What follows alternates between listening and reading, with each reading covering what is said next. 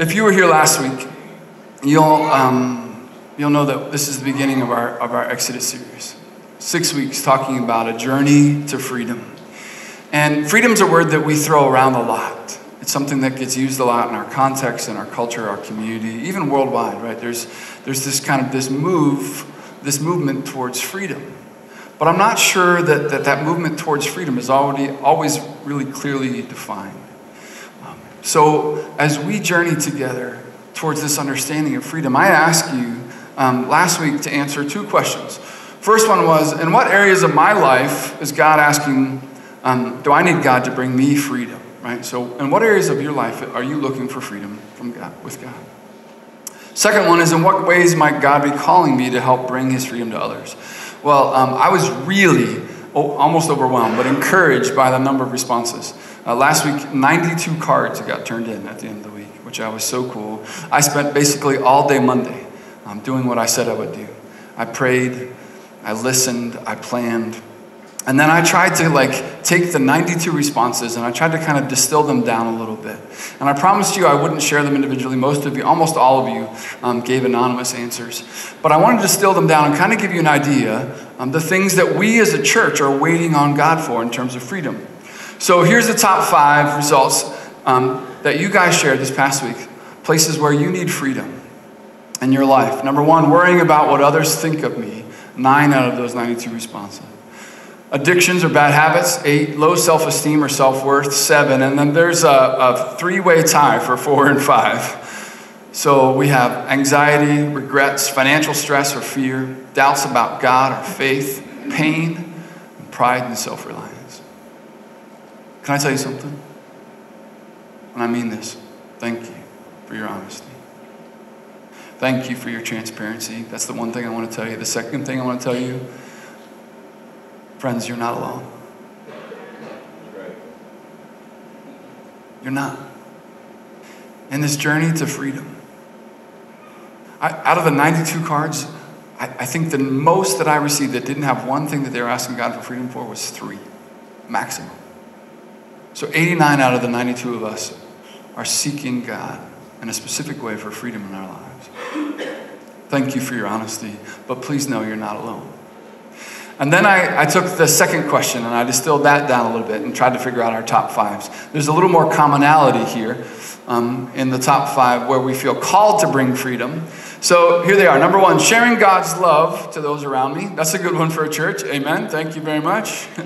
Been listening? Okay. Number 2, this is the one that stunned me and encouraged me the most out of these responses, honestly. It says, unsure, but I'm willing to learn. There's a huge portion of individuals that just said, hey, I don't know. In fact, I want to draw your attention to something. Number 1 is kind of the same as number 2. You know what I'm saying? I just want to show people God's love. I'm not sure how, but, right? And so this journey towards freedom is beginning to ask God for specifics about what it means for you personally to bring God's love to people around you. And so that's, if you combine 1 and 2, almost half of us are going, okay, God, whatever you want me to do, I want to do. Number 3, sharing my story with those that are struggling. This was a really neat theme. Some of you have discovered this. Some of you in your own journey to freedom have come to the realization that wow, God brought me through that so that I could help bring others through their pain as well. In very specific ways of bringing freedom through your own story. Number 4 is caring for others, serving them, and praying for others. So if you take all those top 5, there's this, I would say, tangible hunger in the context of our church and community to understand, okay, in what ways might God be calling you to bring freedom to those around you? And last week, we kind of left off at the beginning of the story. The Exodus story, the people of Israel and Moses. We talked about Exodus being a story of more than just freedom from slavery, right? But almost freedom from an identity that was false of the people of Israel. And so what was happening in this context is that Israel was needing freedom. Moses was living in his own form of captivity, and God was already calling Moses back into a relationship with himself. But our primary question, today's primary question, that we have in regards to this journey to freedom is this. And I believe this is what God wants to ask of us today. Will you trust me? Will you trust me? Last week's point was like before Israel even asked for freedom, God was already preparing a way. And so we have a God that's so much bigger than the chains that we're kind of living under right now. So much bigger than the doubts and fears. So much bigger than the worry and anxiety. And we're believing that God's already begun to put a form of rescue in place. But the question that is burning on my heart today, as we spend time in Exodus chapter 5 through 10, will you trust? Not me being Josh, but God is asking us, will you trust me? God asked that of Israel. God asked that of Moses. God asked that of Aaron. God asked that of the elders of Israel. Will you trust me? Will you trust me? Will you trust me? And I just want to remind us where we left off last week, right? So Israel had cried out to God. God hears the cries of Israel. He had already invited, not just invited, but called and set aside Moses as the form of freedom, as a methodology towards freedom. And then Moses accepts the call, right? Not just verbally, but then he steps out and he heads back to Egypt and he tells the elders about the crazy plan, right? This murderer, fugitive, wilderness wanderer is going to come back and help rescue them from the largest and most powerful nation in the world at the time, right? And you remember what the elders did? The response of the elders in Israel? They worshiped. They bowed down and they worshiped. So, great start. Okay, let's just put it that way. Like Israel has this fantastic start. Okay, yeah, that's kind of a weird, rescue plan, God, but we're going to believe. We're going to worship. We're going to honor you. But then what happens? Let's take a look at Exodus chapter 5. If you have your Bibles with me, you can follow along. In Exodus chapter 5, I'm reading from the New International Version. It'll also be on the screen. We're going to attempt to cover 5 chapters in about 26 minutes, okay? So forgive me if I go a little fast today. But this theme happens over and over and over again in these 5 chapters, Exodus 5 through 10. Will you trust me? Will you trust me? And so the elders start out pretty good in trust and worshiping God based on this plan that Moses shares with them. And then what happens? Exodus chapter 5, verse 1. Afterwards, this is immediately after they had met with the elders. Moses and Aaron went to Pharaoh and said, "This is what the Lord, the God of Israel says, let my people go so that they may hold a festival to me in the wilderness." Verse 2, Pharaoh said, "Who is the Lord that I should obey him and let Israel go?" Isn't that a powerful question? Like, who is this God? I mean, think about this for a minute. In Egypt, Pharaoh was God. There was none higher. All the other gods were subservient to Pharaoh. So Pharaoh's response is only natural. Who is this Lord that I should obey him and let Israel go? I don't know the Lord, and I will not let Israel go. That's a pretty simple answer, right? Like, I have no idea who this God is that you're trying to get me to understand, and I'm already God, so why should I let my people go? Let these people go. And then they, this being Moses and Aaron, then they said, "The God of the Hebrews has met with us. Now let us take a 3-day journey into the wilderness to offer sacrifices to the Lord our God, or he may strike us with plagues or with the sword." Okay, so Moses already kind of knows the plan. Is he being like 100% honest with the plan? I don't know. You start to see a little bit of the trust factor here for Moses. It's like, he's not being completely transparent with Pharaoh when he says, "Hey, let us go have a festival in the wilderness," right? Like, he knows God's calling them to the promised land. So Moses' trust in this first chapter, this first couple verses of 5, they start to falter. Even just the way that he speaks to Pharaoh is a little bit different, right? He's having trouble trusting God's plan of freedom. Verse 4, "But the king of Egypt said, 'Moses and Aaron, why are you taking the people away from their labor? Get back to work.' Then Pharaoh said, 'Look, the people of the land are now numerous, and you are stopping them from working.'" Makes a lot of sense. No need for explanation. Verse 6, "That same day," so Pharaoh responds, And he gives the order to the slave drivers and overseers in charge of the people. You are no longer to supply the people with straw for making bricks. Let them go and gather their own straw, but require them to make the same number of bricks as before. Do not reduce the quota.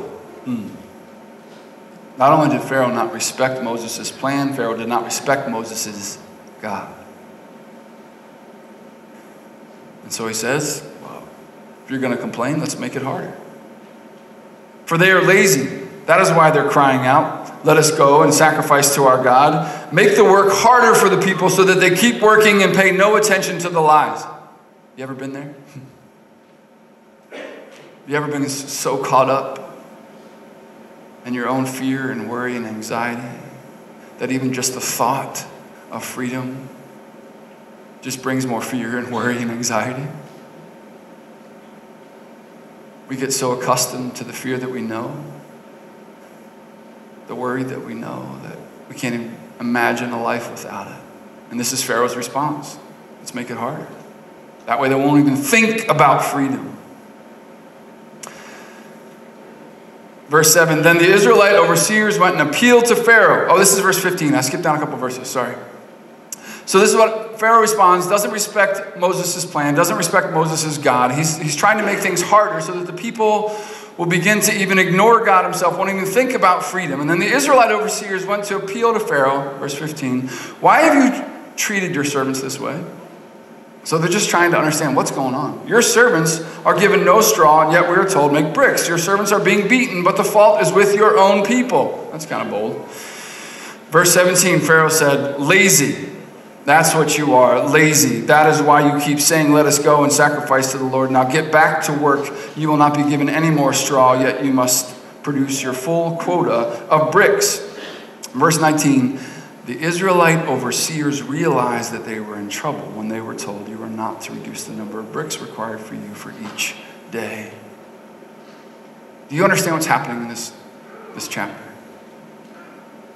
In Israel's journey towards freedom and their pursuit of the Exodus, things got harder before they got better.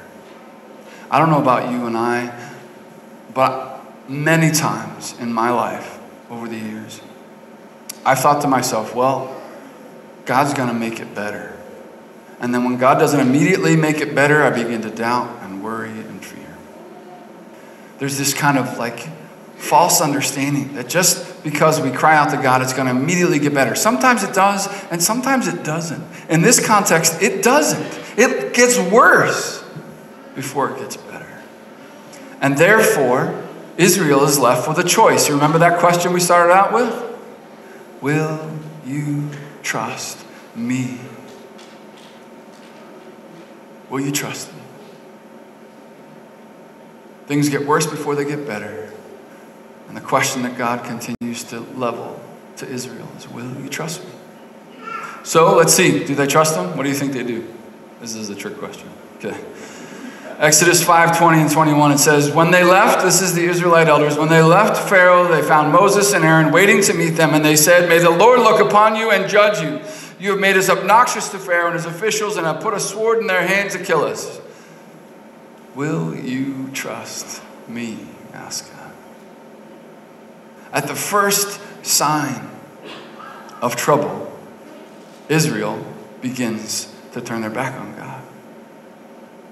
At the first sign of hardship, yes, they've had 400 years of hardship, but as soon as it starts to get a little bit harder, they begin to question God's plan, God's authority. They start to lose their trust, kind of like Moses did, right? In Exodus 5. And so here's Moses.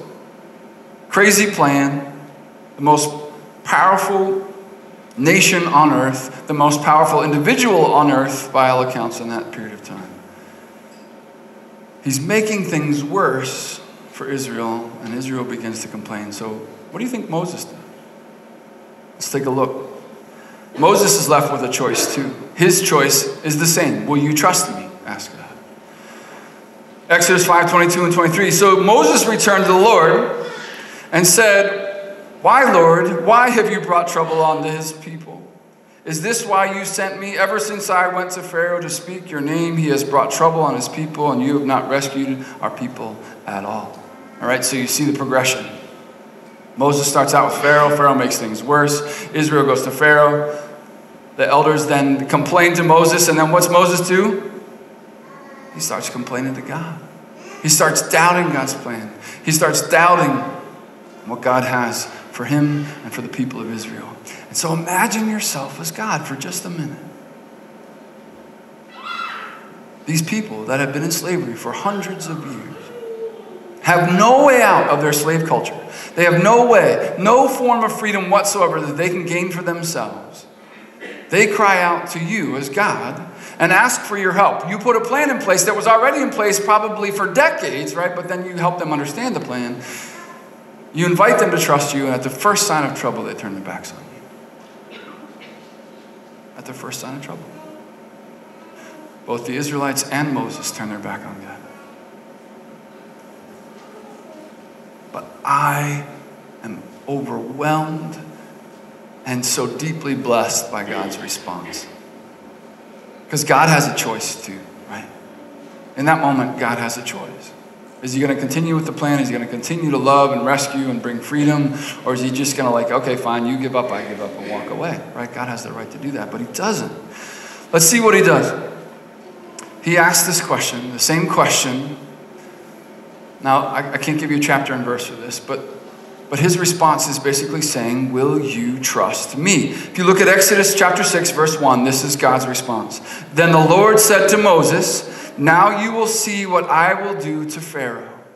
Because of my mighty hand, he will let them go. Because of my mighty hand, he will drive them out of his country. So God's first response to Moses' complaint is that God shows Israel the plan. He didn't have to. Right? God didn't have to show Israel and Moses the plan, but he gives them even more detail than ever before. If you go back to look at Exodus chapter 6, verse 1, that second half of that verse, God reveals the ultimate plan, not just like getting Israel out of Egypt, but he says how it's going to happen. He says that Pharaoh will literally say, go, get out of here, like driving them out. He'll be so overwhelmed with the power of God that Pharaoh will literally drive them out of his own country, these people that he's refusing to let go. So God, in response to Moses complaining, God, in response to Israel's doubt, he humbles himself, which he doesn't have to do. Remember who he is, right? He's God. And not only does he remind Moses of the plan, he even gives Moses a little bit more detail around the plan, right? Hey, Moses, trust me, because my goal is to get Pharaoh to literally drive them out of the nation. Then the second thing that God does in response to Israel's doubts, God showed Israel his personhood, right? Not just his plan, but then he reminds Israel who he is. Exodus chapter 6, verse 2. God also said to Moses, I am the Lord. Guess I'm not preaching. God also said to Moses, I am the Lord. I appeared to Abraham, to Isaac, to Jacob, and God Almighty. But by my name, the Lord, I did not make myself fully known unto them. Okay?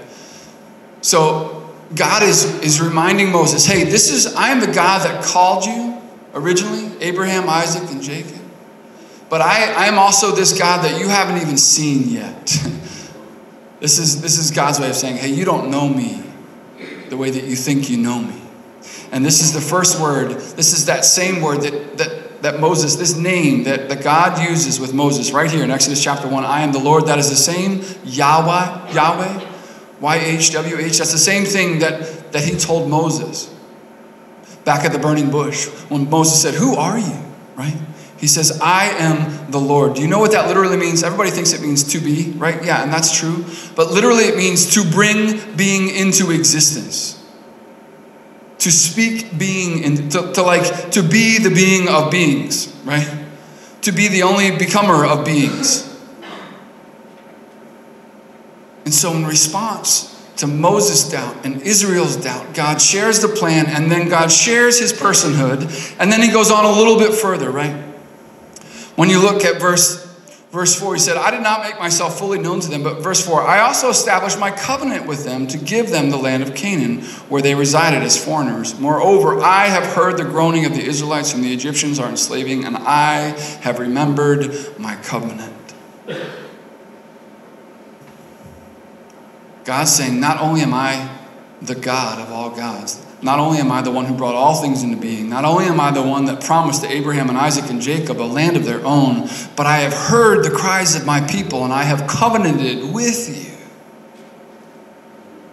So God, in response to Israel's doubt, he reminds them of who he is, his character, his eternal character, that he's always been and always will be faithful. So God reminds them of the plan. Then God shows Israel his personhood. Then the third thing that God does in response to these doubts, God showed Israel his power. Okay? So we just ended at Exodus 6 verse 5. And he reminds them, he said, hey, don't forget, I've made a covenant to you. And then he reestablishes the covenant in Exodus 6:6. Look at this. Therefore, say to the Israelites, I am Yahweh. There's that word again. I am the Lord, and I will bring you out from under the yoke of the Egyptians. I will free you from being slaves to them, and I will redeem you with an outstretched arm and a mighty acts of judgment. I will take you as my own people, and I will be your God. And then you will know that I am the Lord, your God, who brought you out from under the yoke of the Egyptians, and I will bring you to the land that I swore with uplifted hand to Abraham, Isaac, and Jacob. I will give to you as possession. I am the Lord. Okay, so you have to understand something about these three verses. This is covenantal language. Because God starts out by saying who he is, right? He's like signing his name at the top of the covenant. You've seen that if you've ever bought a house or a car, right? You have to fill your name in at the top and then you sign it at the bottom. So this is actually kind of like what God is doing with the Hebrew people again, with Moses right now. He's re-entering into the covenant. And he's saying, I am the Lord. That's at the beginning, right? In verse 6. And then how does he end it? In verse 8, I am the Lord. And then in the middle, do you know how many times God says, I will? 7 times in a row. Many scholars believe that the number 7 represents perfection throughout Scripture. And so by saying 7 times in a row, I will set you free from being slaves in Egypt, and I will redeem you, and I will take you, for I am the Lord, and I will bring you. Like 7 times God is saying it is his power that will bring the freedom that they so desperately long for. And his power, he reminds us by saying it 7 times in a row, is perfect. So God, in response to Israel's fear, in response to Israel's doubt, in response to Moses complaining, he shares his plan, he shares his personhood, he reminds Israel of his power and says, I will be the one that rescues you. There is no other plan, no other power. Do you hear the whisper of God? It's not written in Scripture, but do you hear that whisper? Hey, will you trust me? Will you trust me? Will you trust my plan? Will you trust my personhood? Will you trust my power? Will you trust me? So this same God enters into, again, a covenantal relationship with Israel, reminds them of that covenant. He tells them about the plan and his personhood. Then he tells them about his power and reminds them that he's in a covenant with them. And then the fourth thing that God does in response to Israel's doubt and fear, God showed Israel his partners. This is interesting. Because if you look, I'm not going to read through it all. But when you get to the second half of Exodus chapter 6, there's this long genealogy. You see that? It's not that it isn't important. It's just not important for our moment right now. But there's this long genealogy. And God goes into this, like full, long life understanding. God's creating the family tree of both Moses and Aaron. And it seems kind of weird, right? Just like in the middle of this covenantal relationship, as God's trying to call Israel out by his power, it just seems like a weird place to put Moses' genealogy, right? It's like, did he swab his lips and then he just sent him in for the DNA test or what? But God, what God's doing here is Not only is God inviting people into his plan and his personhood and his power, he's saying, I have partnered with you, right? And just in case there's any doubt, just in case Israel doubts, just in case Moses doubts, just in case Aaron doubts, just in case any of the Israelite elders doubt, God is going, this is my real people. These are my partners. And then he says in Exodus 6, 26 and 27, it was this Aaron. It was this Moses. After sharing the genealogy of these two men, he says it was this one. These two people are my partners. It was this Aaron and this Moses to whom the Lord said, bring the Israelites out of Egypt by their divisions. They were the ones who spoke to Pharaoh, king of Egypt, about bringing the Israelites out of Egypt. This same Moses and Aaron. Do you see twice, 2 different times, God's reinforcing, I have called you. These are my partners. I am the same God from the yesterday, today, and forever. I'm the God who does not change. I am Yahweh, he says to the people of Israel. This is my plan. This is who I am as a God, as a person. It will be done through my power with my partners, Moses and Aaron. What an incredible response from God to Israel's doubt. Think about this for a minute. Israel's worry and doubt and anxiety and fear, they're literally complaining. They curse Moses. And Moses comes this close to cursing God. Instead, he kind of curses himself. He's like, what am I? Well, just kill me, God, basically is what he's saying. And God's response is such deep compassion. God's response is such deep love. God's response is just like this wooing of these people back to himself.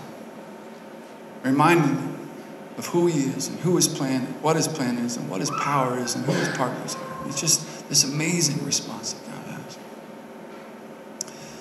All asking the question, will you trust me? Will you trust my plan? Will you trust my personhood? Will you trust my power? Will you trust the partners that I have established? You see, brothers and sisters, as we walk towards freedom, as we deal with fear and anxiety and worry and habits and regret over our past and just like trying to figure out what it means to be who we are apart from all these unfair and unhealthy expectations around us, God's just asking over and over and over and over, will you trust me? Will you trust me? I can't answer that question for you. I won't answer that question for you. But this is God's question for Israel, and this is God's question for us. Will you trust me? Now, we're going to go through the 10 plagues in about 7 minutes. So hold on. Because what God does next is fascinating. Right? What God does next is just absolutely fascinating. He goes, like, to be honest with you, it does get worse before it gets better, right? The plan gets a little more convoluted and harder for the Israelite people at the beginning. And God keeps reminding his people about his plan and his purpose and his power. So if you look at Exodus chapter 7, verse 1, I don't have it up on the screen, but then God comes back. God takes a hiatus, right? Like all of chapter 5 and 6, God is just taking a break and he's saying, okay, before we jump back into this plan, I need to remind you of something, right? This is who I am. This is my plan. These are my people. It will be done by my power, right? And then all of a sudden, he calls Moses and Aaron again in Exodus 7, verse 1, and he reminds them, hey guys, this is still the plan. Nothing's changed. So God calls them back again. And in Exodus 7:14, the plagues begin.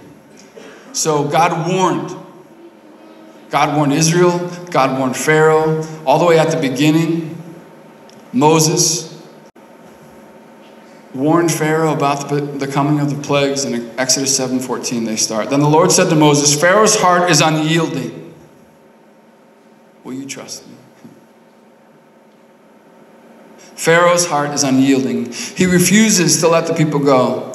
Go to Pharaoh in the morning as he goes out to the river, confront him on the bank of the Nile, and take your hand and staff that was changed into a snake. Then say to him, the Lord, the God of the Hebrews, has sent me to say to you, let my people go, so that they may worship me in the mountains, in the wilderness. But until now you have not listened. This is what the Lord says, by this you will know that I am the Lord. With the staff that is in my hand, I will strike the water of the Nile, and it will be changed into blood. The fish in the Nile will die, and the river will stink. The Egyptians will not be able to drink its water. The Lord said to Moses, tell Aaron, take your staff and stretch out your hand over the waters of Egypt, over the streams of the canals, the ponds, and all the reservoirs, and they will turn into blood. Blood will be everywhere in Egypt, and even the vessels of wood and stone. Moses and Aaron did just what the Lord had commanded. He raised his staff in the presence of the Pharaoh. We forgot one more. I want to go back to that. Moses and Aaron did just what they thought was right. Moses and Aaron did just what they thought was good. You see, this journey towards freedom that God is calling us on, it requires us to wrestle with whose plan are we going to follow. And so Moses and Aaron, they followed God's plan. They did just as the Lord commanded. He raised his staff in the presence of Pharaoh, and his officials struck the water of the Nile, and all the water was changed into blood. The fish in the Nile died, and the river smelled so bad the Egyptians could not drink its water. Blood was everywhere in Egypt. But the Egyptian magicians did the same things by their own secret arts, and Pharaoh's heart became hard. There's a theme here. There's a theme here that gets revealed again. Over and over and over again, as God asks the question, will you trust me? Over and over and over again, Pharaoh responds with a hardened heart. Pharaoh refuses to see the person of God, the power of God, the plan of God. And his heart grows harder and harder with each of these plagues. Verse 23, instead, he turned and went into his palace and did not take even this to heart. And all the Egyptians dug along the Nile to get drinking water because they could not drink the water of the river.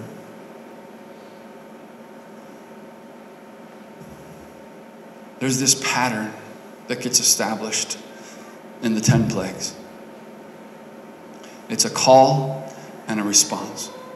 A call and a response. A call and a response. God calls out and says, will you trust me? And Pharaoh responds with a hardened heart. God calls out and says, will you trust me? And Pharaoh responds with yet a more difficult and more hardened heart. Right? This goes on back and forth and back and forth. And if you notice something in these 10 plagues, they start out, the first 3, they kind of start out distressful, right? Like, that's kind of weird. Water's turned into blood, but we can still dig and get some water. It says right there, that they dug trenches along the Nile and found some clean water. So it starts out just kind of an annoying plague, right? Like, that's annoying. But then it gets worse. Theologians believe that each of these first 3 plagues, the one with blood and the one with frogs and the one with gnats, they were actually God's way of casting judgment on 3 different Egyptian gods. Did you know that? So there's a god and goddess of the Nile River that was Hapi and Isis, right? Are the 2 names of the god and goddess that the Egyptians bowed down to at the Nile River. And so by God turning the river into blood, he's saying, your gods are worthless. That's what he's saying. He's literally calling judgment on these gods. And then we go to the next one, and chapter 8, verse 1. And then the Lord said to Moses, go to Pharaoh and say to him, this is what the Lord says, let my people go so that they may worship me. If you refuse to let them go, I will send a plague of frogs on your whole country. Okay, why frogs? There's an Egyptian god in that time period called Heket. And it was considered to be the god of fertility. Her head was actually considered a frog. She had a frog's head and a human body. And so here again, God is saying to the people of Egypt, you're trusting in the wrong God. Hapi and Isis, the god and goddesses of the Nile. Heket, the god of fertility with the frog head. I can make frogs come out of your ears, basically is what God's saying. Verse 2, if you refuse to let them go, I will send a plague of frogs on the whole country. Okay, this is another theme that happens throughout these 10 plagues. Do you know how many times God warns Pharaoh of what's coming? 7 out of those 10 plagues, God warns him. It just says, hey, it's coming. Here's your chance. Friends, in our journey towards freedom, God often puts these warnings in our hearts. God often puts these warnings in our paths. God often puts maybe a still small voice or a verse or a friend, or maybe not so small, like a big issue that's in your life that you can't ignore, but you try to ignore it anyway. You see, this pattern that God is establishing with Egypt throughout these plagues is God's way of saying, I'm calling out to you and I'm even warning you. Many of us, the reason that we're so bound up, the reason that we're so oppressed, the reason that we're so caught up in addiction and fear and worry and anxiety, most often is because we didn't heed the warning sign. And neither does Pharaoh. So whether it's the god Hapi or Isis or Heket, the third one that we come to is that in Exodus chapter 8, verse 16, then God goes and it's time to bring the gnats down, right? So Pharaoh doesn't listen to the warning about the frogs. The frogs come. Pharaoh attempts some sort of like sorcery through his magic artist. They can produce it. And so he's like, that's fine. If my guys can do it, I can trust my guys, right? He begins to trust the word of those around him. And then Moses comes back. Moses comes back to Pharaoh again after his hard heart. And we look at verse 16. It says, since the gnats were on people and animals everywhere, this is the third plague, the magician said to Pharaoh, this is the finger of God. But Pharaoh's heart was hard and he would not listen, just as the Lord had said. So there's a change here. At this third plague, something changes. Because for the first two, Pharaoh's Egyptians, they were like, his smart men, right? His magicians, his sorcerers, they were like, we can do that. Don't worry. We'll take care of that. There's nothing special about that, God. But when this third one comes, this plague of the gnats, it so overwhelmed them that they said, hey, Pharaoh, you better check yourself. Right? We can't do this. But Pharaoh's heart stays hard. This third plague that God sends, it was actually God's judgment against the Egyptian god of the desert known as Set, S-E-T. And so literally what God does, he takes the dust that is in all of Egypt and he turns it into gnats. And each time, there's this kind of call and response from God. Will you trust me? Pharaoh's heart gets hard. Will you trust me? Pharaoh's heart gets hard. Will you trust me? Pharaoh's heart gets hard. And it's getting worse, isn't it? The problems are getting more. And then you get to the second half of these kind of plagues. We get into the fourth plague and then it becomes flies. And then the livestock and then the boils. Each time, right? Theologians say that the reason that God was bringing judgment against Egypt with the flies is that there was this god named Uachit. I didn't know that one. Egyptian god named Uachit, who was the sacred god of the flies. Seems like a really complex system of religion. But God is saying, I'm bigger than every single one of your gods. I'm bigger than every single one of these other gods that you trust in. Bigger than Hapi, bigger than Heket, bigger than Set, bigger than Uachit. Will you trust me? And then when we get to the livestock in chapter 9, this is God's judgment against the Egyptians because they trust in their possessions, right? And what I failed to mention here is that the second half of these plagues, they don't happen to Israel anymore. Did you know that? For the first three, those first three being the water that's turned into blood, the frogs, and the gnats, Israel experiences them as well. right? They're going through the same pain. And all of them are basically, God's asking the question, both of Egypt and of Israel, will you trust me? Will you trust me? Will you trust me? Then when we get to the fourth plague, it changes. The Egyptians have flies all over them, all over their animals, all over their house. But when you go to Goshen, the city that belongs to the Israelite people, where the slaves are, there's no flies. The livestock all die of the Egyptians. So much so that Pharaoh sends out people to find out whether or not the Israelites have lost their livestock as well. And then the boils cover the bodies of the Egyptians while the Israelites walk around free. We know from history that the Egyptians were some of the most prideful and arrogant individuals in history.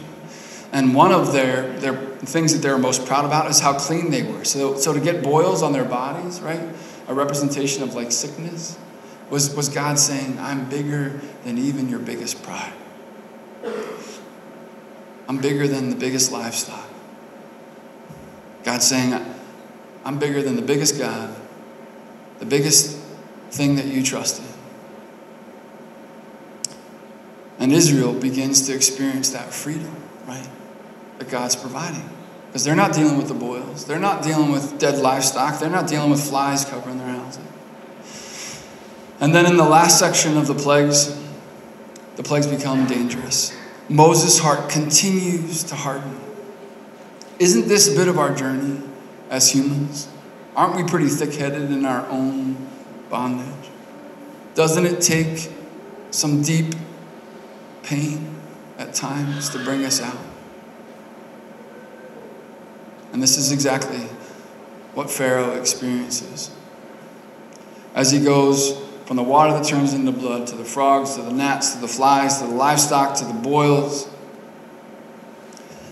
And then hail comes, and locusts come and start like destroying everything there. And there's this other thing that you need to know that happens in the middle of this whole interchange between Moses and Pharaoh. On numerous occasions, Pharaoh begins to try to bargain with God. He's like, well, why don't you just he says to Moses, why don't you just take your people and then make your sacrifices here in Egypt so I don't have to let you go. And then he says, well, why don't you just take all your men out into the wilderness but leave your women and children behind, thinking that Moses would never run away, right? Pharaoh begins to bargain with God when he sees he's not getting out of the system, right? When he understands the power of God, he begins to try to compromise with God. But I have to tell you, it's probably one of the most dangerous things that Pharaoh can do. Is to try to bring God into some sort of compromise. You and I, we want freedom, but we wanted it on our terms, don't we? So often we want to be free, but we want it to be our plan or our power. And over and over and over again, each of these plagues, God is saying to Israel and God is saying to Pharaoh, will you trust me, my plan? And Pharaoh just keeps bargaining with God. Pharaoh just keeps trying to then at one point, I want to see if I can find it on my notes. This would be good. At one point, Pharaoh is so overwhelmed that he actually confesses his sin. Okay, this is the livestock one. Pharaoh is so overwhelmed at one point that he brings Moses in and he says, I have sinned against God. Please forgive me. Make it go away. But what Pharaoh does, as soon as the plague goes away, then all of a sudden, do you know what he does? His heart gets hard again. Because Pharaoh wanted the freedom without the repentance, just the confession. Right? He confesses. That's just saying I've done wrong. Repentance means to turn the other way. So Pharaoh confesses, but he doesn't repent. He confesses just enough to make the pain go away, but he doesn't repent to make the whole problem go away. And that's part of God's invitation for us to trust him. Not just to admit that we need freedom, not just to confess the things that we've done wrong, but to trust his plan for repentance, for redemption. So over and over and over and over again, God is calling out to Israel. God is calling out to Egypt. Plague after plague. It gets worse and worse. More and more lives are being affected. More and more crops are being destroyed. More and more things are dying. And Pharaoh's disobedience in his hard heart. Friends, many of us know what this is like, don't we? Either it's happened in our lives or it's happened to people around us, where people persist in their brokenness, continue to live in fear and anxiety and addiction. And then it begins to get harder and harder and harder for them and for the people around them. And the Egyptians, it's interesting, the Egyptians realized what was going on, and they actually began to blame Pharaoh himself. They realized it was Pharaoh that was holding them hostage to all these plagues. God, in his love, in his grace, by his plan, he's making things harder on purpose for Egypt, so that A, his glory might be revealed, and B, so that Pharaoh would have to answer the question fully and finally, will you trust me? Will you let my people go?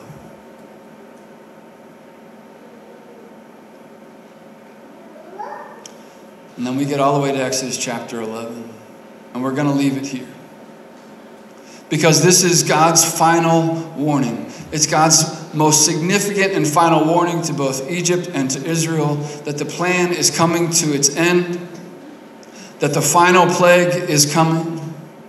God, again, out of love and out of grace, think about this. God didn't have to tell Pharaoh about any of the plagues that were coming.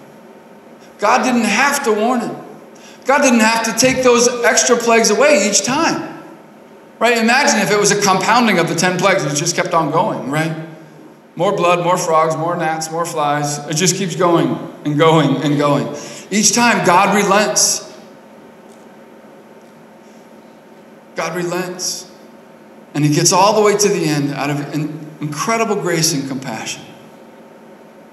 He shares his final warning. And we're going to pick this up next week in Exodus chapter 11. But over and over and over and over again, there's a call and a response. A call and a response. God is calling out to his people Israel. God is calling out to Egypt. God is calling out to Pharaoh, and he's asking the question, will you trust me? And Pharaoh's heart kept getting harder and harder.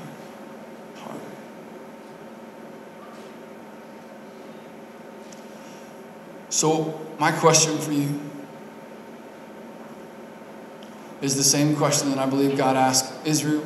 It's the same question that I believe God asked Moses. It's the same question that I believe God asked Aaron. It's the same question that I believe God asked Egypt and Pharaoh. Will you trust God? Will you trust God's plan? Will you trust God's personhood? Will you trust God's power? Will you trust the partners that God puts in your life to help bring you freedom? Will you partner with God to help bring freedom to others?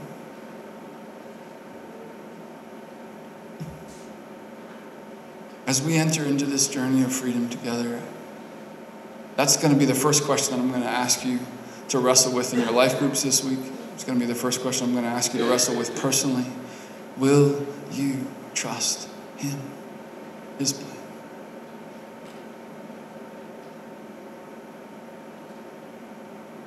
Can we pray?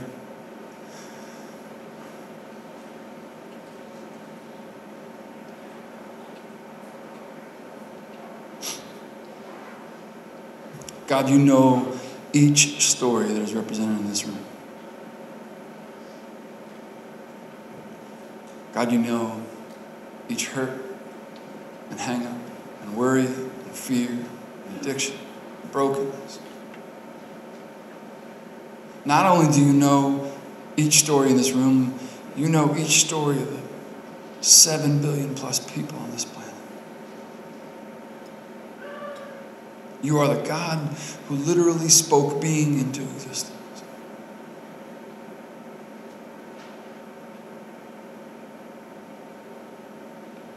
And even when we doubt, God, even when we complain, like Moses and Israel did, you're gracious to us. You continue to extend your love, the hope, the healing that only you can bring. You keep asking us this question, this unrelenting question. Will you trust me?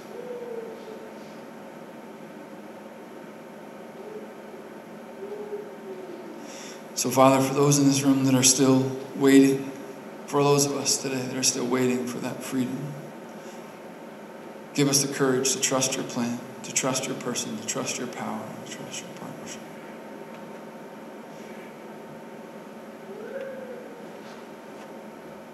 Amen. This thought came to my mind as I was praying, and before I let you go. One of the reasons we find it so hard to trust God for the freedom that we need in our lives is that we can't imagine our lives without the bondage. We can't imagine what our relationships would be like, what our families would be like, what we would be like without that thing that is holding us bondage. And so I'm going to challenge you.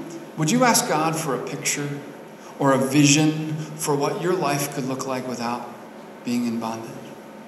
Would you ask God for a fresh picture, a fresh vision, a fresh understanding in this coming week of what your life could look like, free? Because some of us, we've been in bondage for so long that we can't even imagine what it would like to be free, just like Israel. So that's my challenge for you this week. As you wrestle with that question, will you trust God? Would you ask him for a vision, a picture, an understanding, an idea of what your life could be like? Free, without bondage. That's my prayer for you. Blessings. Oh, peace. Thank you.